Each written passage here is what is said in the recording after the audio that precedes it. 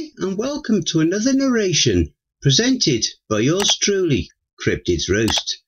Please be so kind as to throat punch the like button and smack the ass of the subscription button as well. And remember to tap that notification bell and then select all. That way you'll receive all notifications each time I upload a new video.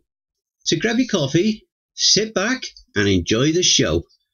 And don't forget, where fear is, happiness is not. A survivor's account of the Depraved Funhouse, The Balloon. Part 3. This awesome series is written by Corpse Child.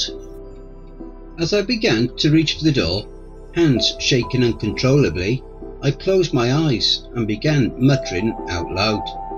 There's nothing to be afraid of, over and over like it was a mantra. My eyes shot open immediately upon grabbing the doorknob, jerking my hand back when I felt something slick and wet. What the hell? I remember thinking as I held my hand up to the dim dark orange shade illuminating the door overhead. My eyes went wide at seeing the dark red stain covering my hand. At first I was a bit confused and my mind started running through questions. What the fuck is this stuff? Is it paint? Before long, however, another possibility slipped into the forefront of my mind. A much more sinister possibility. Is it blood? I felt my entire body go limp in utter dread as I looked back at the door, now noticing that not only was the knob stained with red, but the door itself was scattered with dark splotches all across the front haphazardly, like the splattering of blood. I closed my eyes and tried shaking the thought from my mind. There's nothing to be afraid of. Stop being a fucking chicken. Even as I told myself this, however, the image of the creepy clown poster crashed its way back into my mind. I felt those dead marble eyes boring into me, staring into my very soul, the wide split grin taunting me. I then envisioned the dark red makeup starting to melt and smear across the rest of the pasty white face, like blood. This introduced a new thought to me. Is that why all this makeup is red? Is it blood? Despite the frightening imagery invading my mind, I still felt compelled to open the door. Nothing behind this door will hurt. The thought died abruptly when I heard what sounded like someone crying in the distance. It was quiet and I almost didn't even notice it. That was until I pressed my ear to the door and I heard the crying getting louder, sounding tortured. Is someone hurt in there? Despite the mounting dread building inside me, I found myself, albeit unconsciously, turning the knob of the door and walking inside. Instantly I was blinded by the fluorescent lighting of the room, forcing me to squint my eyes nearly completely shut. Next, my sense of smell assaulted by a foul miasma of rotted meat. My eyes watered and I had to hold my breath to keep from emptying my stomach completely. I kept pressing forward, hearing the crying get louder. As I went, my eyes now able to adjust a bit to the harsh lighting. I saw that the room was a long white corridor with big brown wooden crates lined against the walls, one on each wall. One of them was labelled with the classic yellow smiley face, but the other instead bore the creepy red smile from the poster. Just then the loud voice boomed over the speaker again. Welcome to the secret passage. I was once again jarred by the sudden boom of the voice, derailing my train of thought. 2 boxes sit in front of you. A recording of exaggerated gasps, the kind you'd hear on those old-timey game shows from the 50s, played before the voice continued. Inside the boxes you'll find a secret tunnel. One will lead you to the balloon room. This time it was a recording of children cheering. The other leads down the garbage chute. This was followed by a cartoonish sounding foghorn blaring. Garbage chute, so that's where the awful smell is coming from, I thought to myself, as the voice continued to tell me that I had 30 seconds to choose one of the passages. That's when a new voice came over the speaker. a younger voice. The voice was stuttering, quivering like they were going to break into tears any second. There was a loud bang sound, like someone had slammed something down. Then the younger voice came back, his voice shaking and in absolute hysterics. I hear the amazing Billy likes to hang out in the balloon room. I heard that too. You think our friend will find him? The deep, jovial voice said, with the obviously fake surprised gasp you hear from all birthday clowns when they try to make something sound exciting. For a second, all I heard was the young voice whimpering, I don't want to do this, I want to go home, before there was another thud sound. This time I was sure I could hear a crunch sound too, like crushing bones, which was followed immediately by the younger voice letting out a shrill cry of pain. What the fuck? I muttered aloud, unable to contain the terrified panic building up in me. I said, the jovial voice barked, now sounding far more aggressive. You think our friend will be able to find him? The young voice just kept crying that they wanted to go home. What the hell is going on? I wondered as I looked at my red-stained hand again, colour draining from my face as the horrific revelation slowly became more and more clear to me. It looks like someone needs to visit the balloon room themselves.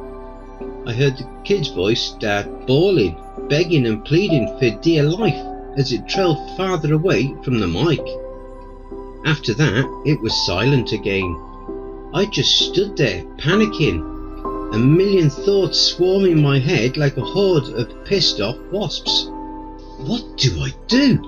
I stood, wondering, who was that over the speakers? Why did they sound so afraid? What were they doing to him? This line of questioning continued as I thought about the kid's begs and pleas when the other voice mentioned him going to the balloon room. That was when a new, far more sinister question rammed to the forefront of my thoughts, forcing my blood to freeze over. What's in the balloon room? Before I was able to further consider the possible horrors that were in the balloon room, however, I heard what sounded like sandpaper being dragged across metal. The eardrum shattering screech forced me to cover my ears as tightly as humanly possible, wincing in pain reflexively. When I opened my eyes, I saw that the long alabaster corridor looked smaller than before, more compacted. The screech continued and I watched the wall at the far end of the corridor push forward towards me. I began to step back as I watched the two walls begin to push towards each other. When I felt the wall behind me begin to push against me, forcing me forward, I began to panic, the true terror of the situation sinking further in with every inch the walls of the white corridor shifted towards the centre. The walls are closing in! In my immediate panic, I grabbed the knob of the door behind me. I jerked with all my strength to no avail. The door wouldn't budge. I was pushed back towards the centre of the room as the entrance wall continued its advance. That's when I began to make out the sound of a faint tinkling tune. The more I listened, the more I realised that it was Pop Goes the Weasel. I stood in the centre, scrambling in a petrified frenzy to think of a way out of the corridor. I looked to the two crates on my right and left. One leads to the balloon room and the other leads down the garbage chute, jovial voice mentally reminded me as I began exchanging glances between the two crates. Which one am I supposed to go through? I frantically asked myself. The walls to my left and right were now only about 3 feet apart from each other. I looked at the one with the red smile and began to attempt opening it. The next few moments felt like time had slowed down, every second feeling drawn out just to tease me. I started prying at the crate with all of my strength, made even more arduous because of the wall's advancements pushing me away from the crate. Each time I was pushed away from the approaching wall in front of me, I'd stumble back only to basically ricochet off the wall behind me, continuing to close in for the kill. I felt my arms begin to get weak after about the 5th unsuccessful attempt of prying the crate open. My fingertips were feeling like they were seconds away from being ripped off the ends of my fingers. By then, there was only about 1.5 feet between each wall. As I kept feebly trying to pry the crate open, tears filled my eyes with the thoughts of being crushed and compacted into a human garbage cube. I began to feel the crate from the wall behind me press against my back. I looked up again and saw that both the entrance wall and the rear wall now only had barely a foot of clearance between each other. I felt the crate continue to push me forward from the advancing wall behind me into the approaching wall in front of me, now only about 5 inches apart from each other. That was when, amidst the panic-inducing terror consuming my thoughts, an idea quickly moulded itself into my head. I knew that before too much longer the walls would eventually bring the 2 crates together, crushing them both. I thought of a way that the top of a drink can would burst open if enough force was applied to the rest of the can. If I can just get the lid off, I told myself as I climbed on top of the crate behind me, now with no available clearance left in any direction. I knew I'd have to be careful to only let it compress the crate enough to pop the top loose, just enough to reveal the supposed passageway inside for me to slip through before I'm crushed. When the 2 crates finally met, I heard a loud whir as the walls attempted to continue their menacing advancement, now temporarily stalled by the 2 wooden crates. The corridor was now only barely a fraction of its original length and width. I couldn't even extend my arms in either direction without feeling one of the 4 walls around me. I could actually feel the extra effort it took for me to even properly breathe. "Come on, just a little bit more," I muttered as I watched the 2 crates press further and further into each other, my face drenched in sweat and tears and my heart thundering in my chest. I found my lucky break when I heard the distinct sound of the wood crunching and the pop of the nails being forced loose. Immediately I reached over and forced the lid of the crate in front of me to reveal a round hole in the centre of it that had one of those dark tube slides, like what you'd find in a jungle gym, attached to it. As the walls began to regain their former speed, I all but hurled myself headfirst into the tube slide. I had to hold my breath as I went down the tube slide, as the horrid stench from before returned with even more potency. This must be the one for the garbage chute, I realised, as I tried once again to empty my stomach as I went down the tube. I continued to slide down the darkened tube until I was eventually ejected out and into what I presumed to be the garbage chute. I fell out from the slide, bracing for the impact against a cold, hard floor. I was slightly surprised, however, when I landed on something soft. Don't forget, if you enjoyed that story, be sure to pop over to the author's Reddit profile and drop them a line, or even give them a glowing review. I'm sure they really would appreciate it.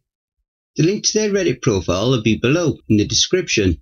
Please be so kind as to throat punch the like button and smack the ass of the subscription button as well. And remember to tap the notification bell and then select all. That way you'll receive all notifications each time I upload a new video. Oh, and don't forget to share the video far and wide. This will all help with YouTube's algorithm and will help to promote this channel more. And don't forget to check out the merch store. The link will be in the description and also in the video thumbnail. And if you would like an honourable mention, send in a snapshot of yourself with your purchase and I'll feature it in one of the videos. I now have my very own subreddit community where you can submit any stories you've written. You can submit your stories or encounters either there or send them to cryptidsroost@gmail.com. If you wish to remain anonymous, that's fine with me. All the links are below. I also have a Facebook group, Twitter, Reddit, and you'll also find me on Discord. If you would like to support this channel and help make it grow, My PayPal is paypal.me/cryptidsroost. Again, that will also be below. And don't forget, where fear is, happiness is not.